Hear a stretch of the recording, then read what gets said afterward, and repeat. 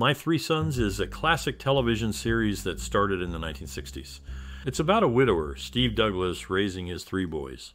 The show was known for its warmth and humor, often tackling the day-to-day challenges of family life. As we dive into the world of the Douglas family, you'll find many moments that will make you laugh, some that might shock you, and a few that could even bring a tear to your eye. Now, I'd like to ask you a couple of questions. First, do you have a memory that you hold dear from watching My Three Sons? Maybe it's an episode that you watched with family or a scene that has stayed with you over the years. Second, has this TV series touched your life in a special way or inspired you somehow? We're eager to hear about your experiences too. What's your most memorable moment or personal story related to My Three Sons? Your stories and memories are important to us, and we'd love for you to share them in the comments below. Let's keep the conversation going and share the joy this show has brought to so many.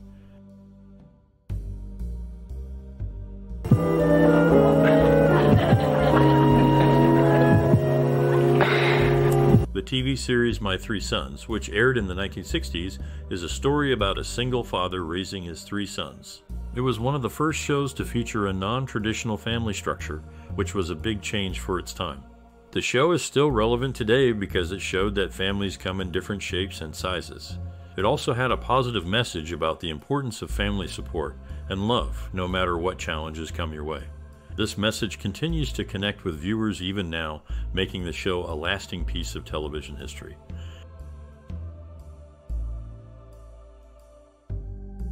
Give you a big hug, but I don't want to get you all covered with grease. Well, don't let that stop you. Oh! Hey, kids!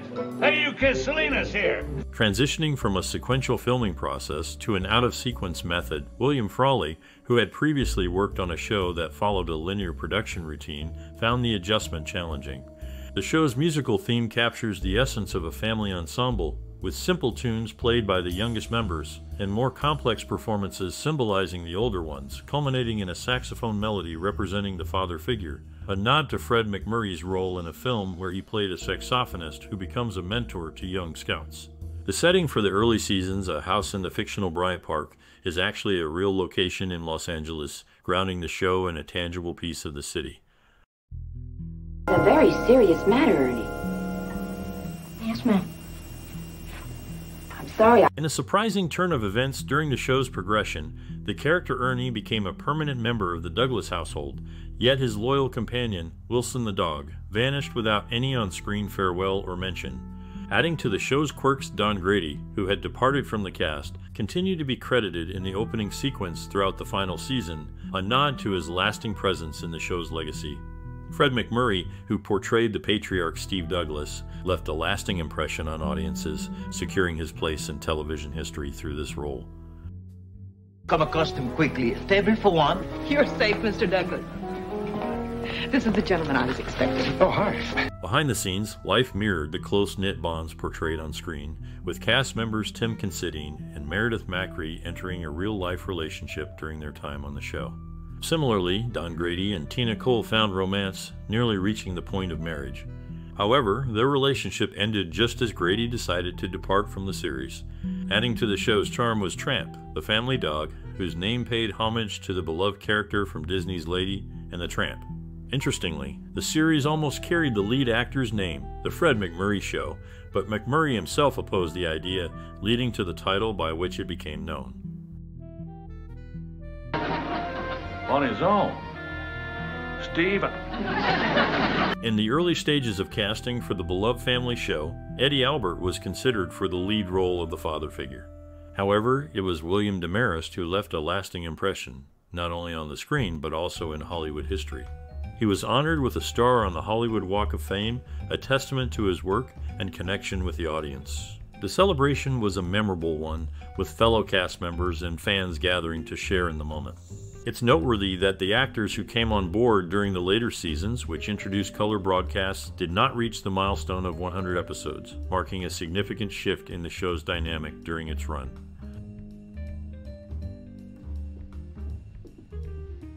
He likes Ferguson's house so much, why doesn't he move in? Yeah, then... In the early seasons, the family dynamic shifted with the departure of the eldest son, whose final appearance coincided with his on-screen wedding. This event marked the introduction of a new family member, setting the stage for future episodes that explored themes of adoption and family growth. The series also delved into the relationships and tensions between characters, notably between two older cast members known for their gruff personas. Off-screen, their rivalry was just as evident, adding a layer of authenticity to their on-screen interactions. In another interesting turn, a well-known actress was considered for a film adaptation of a popular novel, but the role eventually went to another star years later. The series' ability to intertwine personal developments with character arcs provided a rich tapestry of storytelling that resonated with audiences. I don't want to be in the same room with that clunky Ernie. Not bad, huh? Bad. In the early years, the show was produced at the Zulu Studios, but a change in ownership led to a shift in the filming location to CBS Studio City, coinciding with the characters' move to California. The production was unique for its time due to Fred MacMurray's filming method, which required shooting scenes out of order to accommodate his schedule, filming all his parts in just 65 days spread out over the year. This approach meant regular haircuts for the cast to maintain appearance consistency and guest stars returning after months to finish episodes. The method was not noticeable until the appearance of Don Lynn as Dodie, whose changing teeth revealed the non-sequential filming. William Frawley, who was used to filming in sequence from his time on I Love Lucy, found this method challenging. For the role of Barbara, Beverly Garland was suggested by June Haver, who was married to MacMurray in real life. Miss, Fergus? I'm here on a mission. When that mission is accomplished, I'll return. In the early 1970s, a notable friendship behind the scenes mirrored the on-screen family dynamics. Beverly Garland and Julie London shared a close bond, with Garland acting alongside London's stepdaughter, Ronne Troup. The series saw a significant change when William Frawley, who played a beloved character, had to depart due to health issues, which also affected his insurability for the production. His character's exit was creatively explained as a move to Ireland. After his departure, the character was occasionally mentioned during that season, but was not referenced again after the show transitioned to a new network.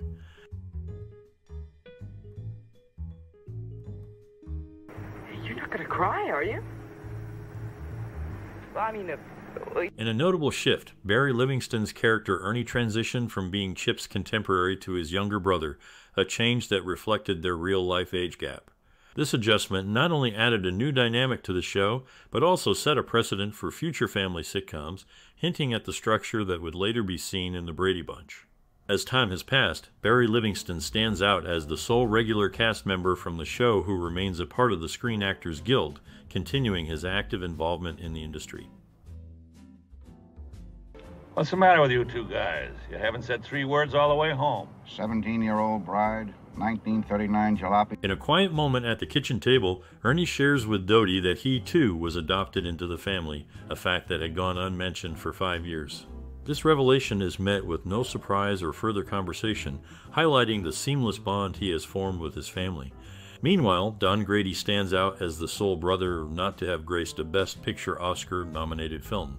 On another note, Fred MacMurray's portrayal of Steve Douglas earned him a spot as the 7th greatest TV dad, a testament to the character's lasting appeal and influence on audiences over the years. what are you doing? I'm putting on my sock. What does it look like? A beloved father figure on television, Steve Douglas earned his place among the top TV dads, reflecting the values and challenges of single parenthood. The show also served as a promotional platform for automotive brands, showcasing the latest models to American families. Chevrolet led the way in the early years, followed by Pontiac's prominent presence, and later Ford Lincoln Mercury took over, integrating their vehicles into the storyline. The musical score, with its distinctive orchestral and woodwind themes, set the tone for the episodes, creating an auditory signature that complemented the visual experience. Make democracy work. Keep girls out of the White House. In the midst of family and comedic adventures, a shaggy dog named Tramp brought laughter and warmth to the household, thanks to the training expertise of Franken. Meanwhile, Cynthia Pepper, who shared the screen with Elvis Presley, developed a close friendship with Yvonne Craig. Their bond extended beyond the set, leading to memorable travels across Europe's most famous cities. Uncle Charley, a character with a seafaring past in the Merchant Marines, added his own unique touch to the dynamic of living with Steve and his sons, bringing tales of the sea into the suburban setting.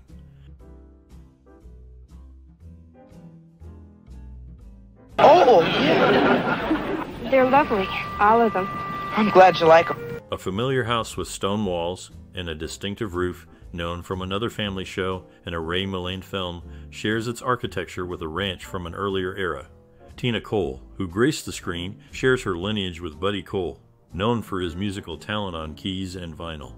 William Frawley, a notable figure in entertainment, holds the unique distinction of being the first to perform My Melancholy Baby, a song that found its origins in a Denver pub and became a nightly request, thanks to a well-known writer's persistent shouts. This piece of history adds a layer of authenticity to a commonly depicted scene in comedic acts.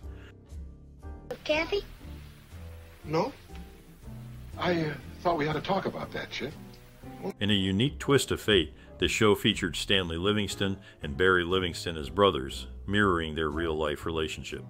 While Stanley took on the role of Chip, Barry portrayed Ernie, adding a layer of authenticity to their on-screen family dynamics. Off-screen, the cast experienced its own drama. Don Grady, who played Robbie, considered leaving when Tina Cole joined as Katie. Despite his initial reservations, life imitated art, and a real-life romance blossomed between Grady and Cole, leading them to the brink of marriage twice. Well, I'll have it renewed the first chance I get. Oh, well, you better do it immediately. Oh, yes, I will. Fred MacMurray shared his love for golf with Beverly Garland, teaching her the game during their time working together. Lois January, known for her earlier work, returned to television in smaller roles, including appearances on the same show and other popular series of the time. She also became a familiar face at Western fan conventions. Beverly Garland is fondly remembered for her roles that left a lasting impression on viewers, particularly as Barbara Harper Douglas and later as Dorothy Dottie West in another well-loved series. Chance to know you better. You'll probably know more about what you want then. In the landscape of television, age discrepancies between actors and their characters are not uncommon. Ronne Troup portrayed Polly, Chip's wife, as an 18-year-old, despite being 25 at the time of her debut. William Frawley, known for his acting, also had a notable singing talent in his youth. Contrary to popular belief, it was Frawley, not Al Jolson, who first performed the hit song My Mammy for vaudeville audiences. Plot recycling is a familiar practice in television. The Brady Bunch reused storylines from this series in episodes like Catchute, which mirrored Tramp or Ernie, the winner echoing a hunk of hardware, and Two Pete's in a Pod reflecting the wrong Robbie. These instances highlight the show's influence and the commonality of shared narratives in the industry.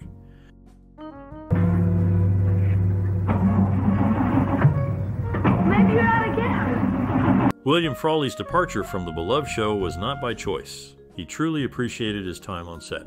His exit was made more difficult by the fact that his replacement was William Demarest, someone he notably disliked. The legacy of the original cast has dwindled over time. With Tim Considine's death, Stanley Livingston, Dawn Lynn, and Tina Cole remain as the surviving members from the initial ensemble. Notably, Stanley Livingston now stands as the sole surviving son from the trio that the show's title references. Steve Douglas, of all people. Well, hello, Pam. In a classic family sitcom, the character Bub is known for his unique name, which originated from a young family member's innocent mispronunciation of Bill. Consistency in casting was a hallmark of the show, with Fred MacMurray's presence in every episode setting a record for television actors. His colleague Stanley Livingston also demonstrated commitment, appearing throughout the entire series, albeit missing a few episodes. The dedication of the cast was mirrored by MacMurray's yearly contract renewals, ensuring the show's continuity over its impressive 12-year run. Can start really living. I'll see you later, Ray. My leftovers just left. In a significant shift for television during the mid-1960s, a well-known family show made its transition to color broadcasts. This change coincided with the show's move to a new network. Additionally, Tina Cole, who later became known for her role as Katie, had previously appeared in different roles, often as one of the main character's love interests. The lead actor, Fred MacMurray, negotiated a unique contract that required his presence on set for only 65 days each year. This arrangement led to the supporting cast frequently filming without him, using a stand-in during their scenes. The show enjoyed a long run, spanning over a decade. Within the storyline, the character Charley is introduced as the brother of the family's previous housekeeper, Bub. Written contract. No, you just gave your word. And I don't suppose anybody can... In a quiet town named Bryant Park, the Douglas family began their story before heading west to California. The father, Steve Douglas, brought a wealth of experience from his career as an aeronautical engineer with a focus on structural design, coupled with his past as a test pilot. Reflecting his real-life skills, the show's theme tune was distinguished by a saxophone melody layered over chopsticks, a nod to Fred MacMurray's early professional days playing the saxophone with big bands. His name too. Now, Mr. Douglas, I want you to help me prove to the ladies and gentlemen... In a twist of fate, Eddie Albert declined the lead role that would have seen him as the family head, Steve Douglas. His decision to focus on movies led him to pass on another television role, Wilbur on Mr. Ed, though he eventually joined the cast of Green Acres. The departure of actors William Frawley and Tim Considine saw their characters, Bub and Mike, fade into the background with little to no mention in later episodes. The show also quietly moved past the fact that Ernie was adopted. In a nod to real-life locations, the series used the Hollywood Burbank Airport as the stand-in for the exterior shots of the aircraft plant where Steve and Robbie worked in the later seasons. I'm going up too. What are you taking the TV magazine for? Before his time on the beloved family show, William Frawley had a tumultuous incident where he was removed from a 1928 Broadway production for a physical altercation with a fellow actor. The series itself underwent a significant transition when it switched networks due to the original network's reluctance to support the increased expenses associated with color filming. Fred MacMurray, who later became known for his fatherly role, had a rich background in entertainment, performing in vaudeville and Broadway, where he shared the stage with notable talents and even sang alongside a famous chanteuse in a 1930 review. His early career included a mix of music and acting, setting the stage for his diverse roles in television and film. Even if you don't mean it, you just can't threaten children with things like walking the plank or the Watusi red ant. In the landscape of television history, the dynamics off-screen can be as compelling as those on screen. William Frawley, known for his role in I Love Lucy, carried the weight of a professional rivalry with co-star Vivian Vance into his next significant role. Despite their mutual disdain, they were considered for a spin-off that never materialized due to Vance's refusal to continue their on-screen partnership. Frawley, however, found success elsewhere, securing a memorable part in a popular family show. The setting of a show can become a character in its own right. For one famous family series, the producers creatively repurposed a barn from a well-known ranch, transforming it into the iconic exterior of the main house. This clever use of an existing structure added a layer of authenticity and charm to the show setting. Casting decisions can often take unexpected turns. Fred MacMurray, who eventually became synonymous with the role of the wise and patient single father, was not the initial choice for the part. The role was offered to him after another actor, focused on his burgeoning film career, declined the opportunity.